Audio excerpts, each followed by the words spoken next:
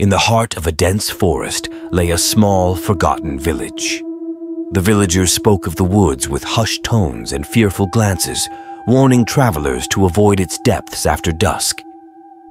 But there was one soul, a curious wanderer named Emily, who dared to venture into the woods despite the ominous warnings.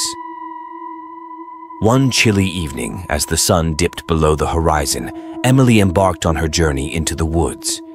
The trees loomed over her like silent sentinels, their twisted branches casting eerie shadows that danced in the fading light.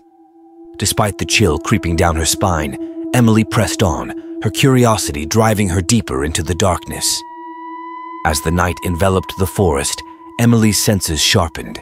She swore she could hear whispers carried on the wind, beckoning her further into the unknown.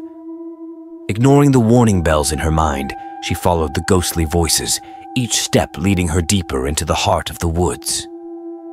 The air grew thick with an otherworldly chill, and Emily's heart pounded in her chest. She stumbled upon an ancient clearing bathed in moonlight, where gnarled trees formed a circle around a dilapidated stone altar. Trembling, Emily approached the altar, where strange symbols were etched into its surface. Suddenly, the whispers grew louder, echoing through the clearing with a haunting intensity. Emily felt a cold hand wrap around her heart as a voice whispered her name, chilling her to the bone. Paralyzed with fear, she watched in horror as shadowy figures emerged from the darkness, their eyes gleaming with malevolent intent. With a surge of terror, Emily turned to flee, but the forest seemed to twist and contort around her, trapping her within its grasp. Desperate and alone, she called out for help, her voice lost in the suffocating silence of the woods.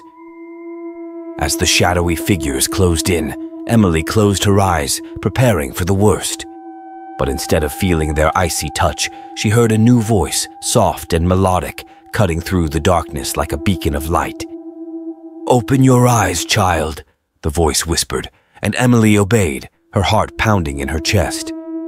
Before her stood a spectral figure, radiating an ethereal glow that banished the darkness surrounding them.